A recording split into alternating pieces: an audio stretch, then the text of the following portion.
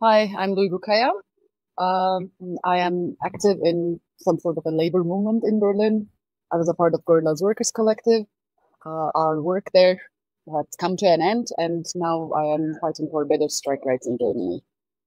I can't unfortunately say it's an international group. It's predominantly a German group with people from lots of German trade unions.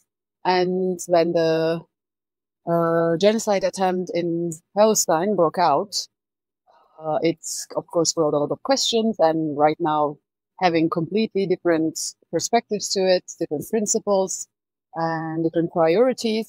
I would say trust would be the thing that would hold people together, but it is also the most difficult thing to build when there are two fundamental differences.